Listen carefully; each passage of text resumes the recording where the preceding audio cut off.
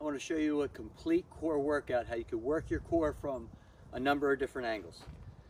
First, I'll show you the low back. You can do this by keeping your back straight. You could slide your hands down and slide them back up if you only want to use a little weight on your low back. Or if you have a sturdy surface, I will say it again, if you have a sturdy surface and you're able to put it in right about the hip level, but your upper body can still hinge over it, you can do your low back exercises over that. Now remember, anytime we're doing that, we're pulling the whole core in, everything is engaged from the feet all the way up, the shoulders are back, and I'm going forward and lengthening my center as I'm keeping everything pulled in. And then I'm coming back up. When I come back up, I'm going right about to here. I'm not going here, or I'm not leaning way back. I'm just working the muscles. I'm not jamming the bones in the back. I'm not jamming backwards or pushing way backwards. That little extra bit that you may get the muscle, you could hurt your spine. So that little bit for the muscle will never be worth it. Always protect your spine. So don't go back so far that you're pressing against your spine. So use the muscles the whole time. Muscle all the way down, muscle all the way up till it's done contracting. Once that muscle's contracted and you're up, there's no reason to go any further back. So if this was my back and this is the neutral position, I'd be going down and coming back up to neutral. That's all I would be doing. That would be protecting my back and getting my back muscle strong at the same time. Next, I'll do rotational strength. So here, I'm going to put tension on the rubber bands, and I'm just going to push them out in front of me, and it's going to pull me to the side more, and I'm going to bring them back in.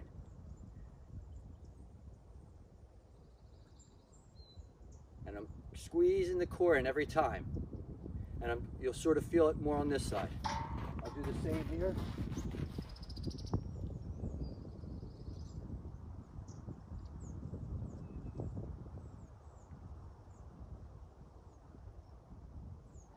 And you'll feel that one more on this side.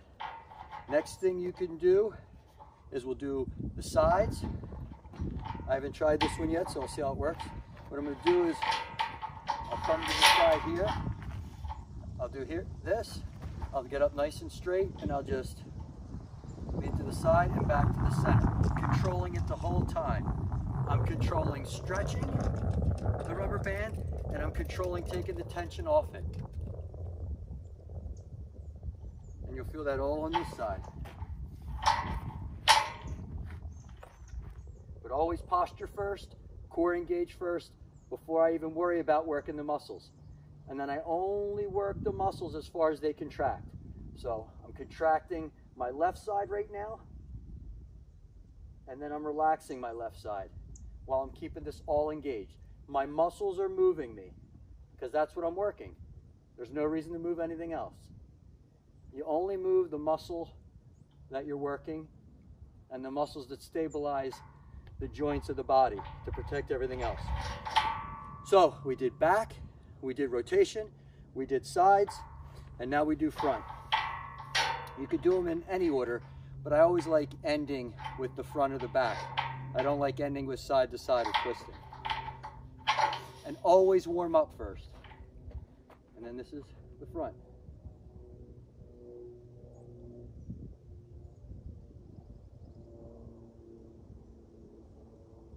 All right, you could do as many repetitions as you like.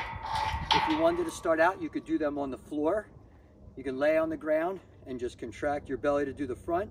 You can lay on your belly and just stretch out tall and just not even lift yourself up, but just start to put tension on your back, but make sure your tail is tucked under so you're not leaning back too far for the back. When you're laying on your back, you can run your hands down your sides to do the sides. And then when you're laying on your back, you can just either use your feet and just squeeze your core to go side to side, or you're on your back, you can just do this and reach across your body. So that would be the start of the abs. That would be the start of the turning, whereas this would be more advanced. The sides would just be squeezed in your side and running your hand down your leg and squeezing the other side and running your hand down your leg. And that would be squeezing the sides in the easy version. That would be the advanced version. I'm only picking my head up to look at you. Your head should really be back and relaxed. And then the other one for the back, obviously the ab one would be like this. And then the low back one would be nice and in the dirt like this. Reaching, reaching, reaching, belly in, tail tucked under, legs into the ground, everything flat touching the ground, and just be little lifts and down, little lifts.